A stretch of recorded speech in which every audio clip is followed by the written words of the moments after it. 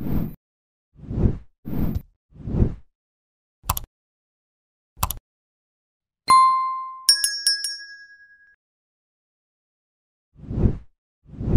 Young Sheldon series finale is a roller coaster of emotional moments that explores the past, present, and future of Sheldon Cooper. Unlike the majority of cancellations, Young Sheldon's end was decided not because of the lack of interest from the public. The Big Bang Theory spin-off has become the #1 comedy on TV, with the series regularly topping charts. Instead, Young Sheldon wrapping up was because of the established canon. After 7 years, Sheldon's time in Texas is complete, but the special 1-hour series finale is more than just the boy genius story. In its last week, the family comedy/drama ties up major narrative threads. The first half of the broadcast, Young Sheldon Season 7, Episode 13, Funeral, tackles the aftermath of George's unexpected death, with the focus of the narrative on how the Coopers deal with their respective grief. As expected, each member of the clan approaches it differently.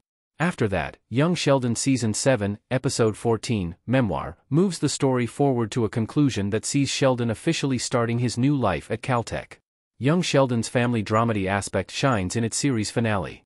Sheldon's family has clearly endeared themselves to the public. Years before its finale, Young Sheldon had long overgrown its premise as Sheldon's origin story. As it broke away from the Big Bang Theory and focused on new narratives, it gradually moved to become a proper ensemble series. Season 6 completed that transformation and was the standard well into its final year. The Young Sheldon finale makes this its storytelling mantra in its first half by showing how the Coopers deal with the death of George. The whole episode is heavy, and while it features a few comedic bits, it does a great job emphasizing how gut-wrenching George's death is. Leaning into the family aspect in the Young Sheldon finale allows the show to highlight its best asset one last time. As interesting as Sheldon was, his arcs had become stale and boring.